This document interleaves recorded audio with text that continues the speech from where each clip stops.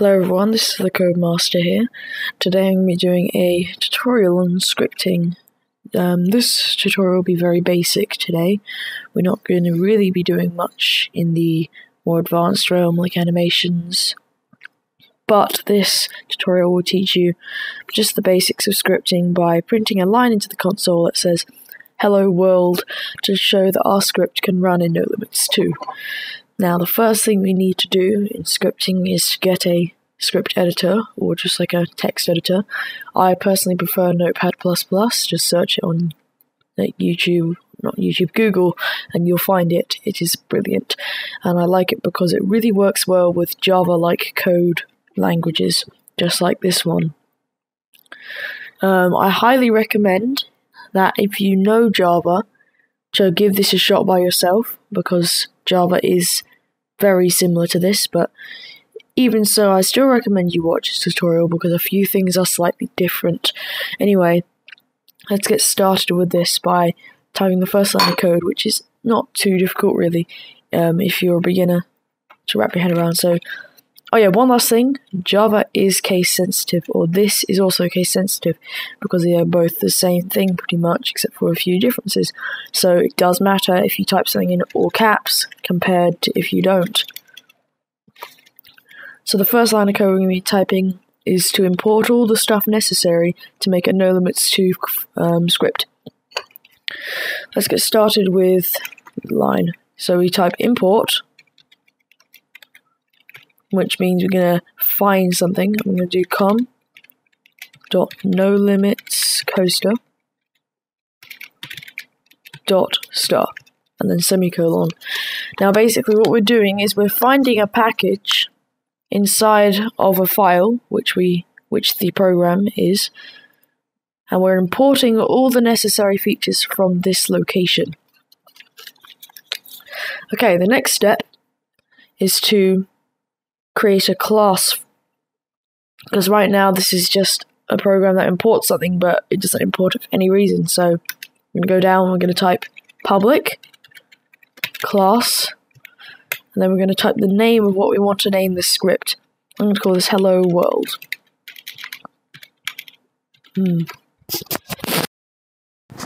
Sorry, I'm feeling a bit under the weather right now, so anyway, so if I sniff a lot, sorry.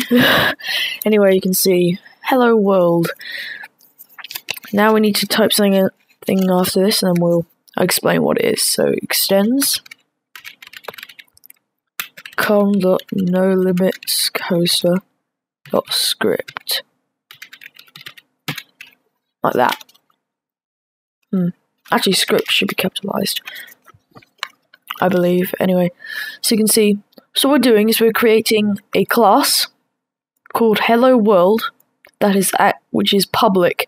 And what public means is that it's accessible by any part of the program, or any part of the whole application. If we type private, that would change things up a bit, but we want to keep this as public. Now what we're doing here is we're basically doing something similar here, except we're making this class become a version of this class here, the com.nolimitcoaster.script class. Now this makes it so the program will recognize this as a class and will allow us to import some important... we don't want to put a semicolon in the end, by the way. Will allow us to have some important methods in here, basically groups of code, that will allow our script to run. So at the end of this line, you want to put a open squiggly bracket, and then tab down 4 times and put a closed one. And I like to do this so we kind of indent once in the 5th line in, so it just looks a bit nicer. So far we have the importing the files, the class definer, what the class is, and everything inside the class will go inside here. Okay, so now we've got to create a method. A method is a group of code which is, when called, will do a certain action. Now, the script file has one method called onInit, which will run every time the program starts. So the way we achieve this is by going public bool on init Now I know it may get confusing where it says public class, you think this is a bool, but no, this is not, because a class is different to a method. So you can see here, when we define the class name, we didn't put any curly brackets after it. But when we did it in the method, we did, because these curly brackets tell us that this is a method and not anything else. Now, bool is basically a boolean. It's basically a true or false. That basically means, so you can set this value here to return, or basically give back, a true or false statement. And we'll get more into the return later. Anyway, so we got public bool on it, and then 2 curly brackets. Now, what these curly brackets are here for is because inside these curly brackets you could put arguments, but this method does not contain any arguments. But you'll see later on when we do on next frame that there will be arguments like integer I and tick or something like that. Anyway, so basically you can import integers into the method so it can do some things. But just like we did here with these squiggly brackets, we're going to do the same.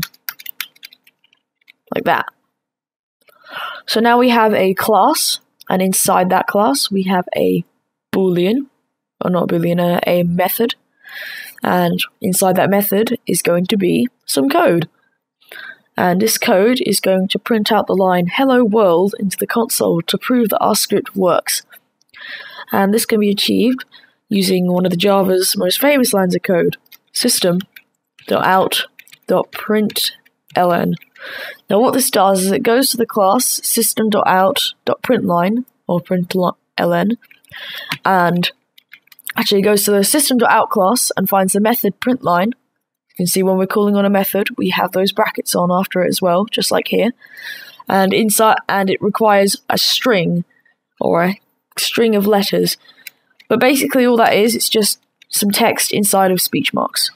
So you just type hello world. This part is not case sensitive. Inside here, it can be any case you want, but everything else is. So, and then you just put a semicolon at the end, and that would finish this class. So we have created a very basic program for Nolimits. Oh, I just created a marker up there. Oh, didn't know I could do that. Yeah, so we created this program. Now we need to save it to a location. So we're going to do File, Save As. Let's go to the Nolimits folder. So many folders. I'm running out of space desperately fast.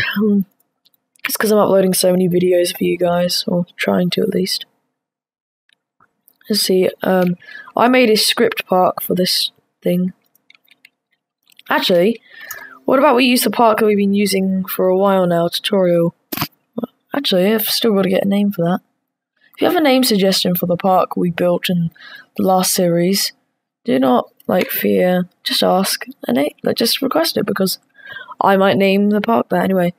Let's go tutorial, we'll apply it to the shark head thing which I made, and yeah, anyway, so we're going to save this script as the same thing we named it after class, so it's going to be hello world, but we have to change the save type as to all types. You can do this on Notepad too, and then put .nlvm after it like that. Now what this does is it tells it that it's not a text file but a Nolimits script file, and it will recognize that in the program. So you just hit save and everything is done for now. So now what we're going to do is we're going to gotta close Nolimits because I've got a secret project. Yeah, anyway, you'll see more of that later. Anyway, so we're going to go and open up that tutorial park we were working on. If I can find it. Yeah, gatekeeper stuff. I've made a lot of park files. Wow. Okay. Let's go tutorial.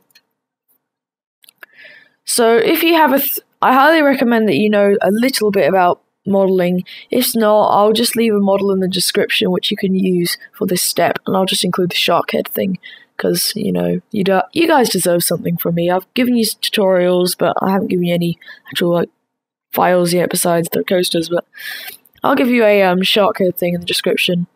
Make sure I remember. You know what? I'm going to tell my future self, make sure you include it. Well, what am I going to do in the past? But anyway, while this game decides to take centuries possibly millennia to load. Let's look back at what we've done. So we created it, we imported the files we needed, we created a class, we created a method for that class, and we're going to print out the line "Hello World" into the console. This program wants to taunt me. Okay, go. Go. Go. Please go. You're holding up the video! It's not fair! Anyway. So there are a few other things you can do with scripting. There's another method. I'm just going to show you. You don't have to type this. Public. I think it's public void on next frame. I believe that's it. And then there's a value in here which I've forgotten. Anyway, so that will update every single tick, and a tick is a short amount of time encoding. Aha! There we go. But we'll get more into that later. So you can see we've got our beautiful park here with our shark head thingy which we made. Now I'm going to quickly delete this. Actually, yeah, we're going to delete it, and we're going to go to scenery and NLCSO editor just like before. We're going to open up that shark file if I can find it. Actually, I'm gonna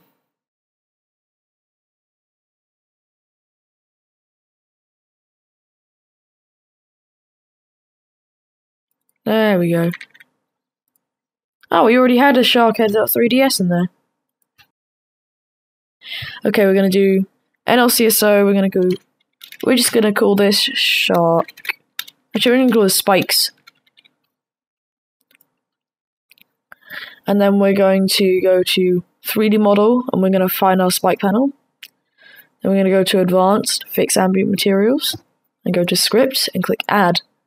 And then script class, and you'll see we have found our hello world.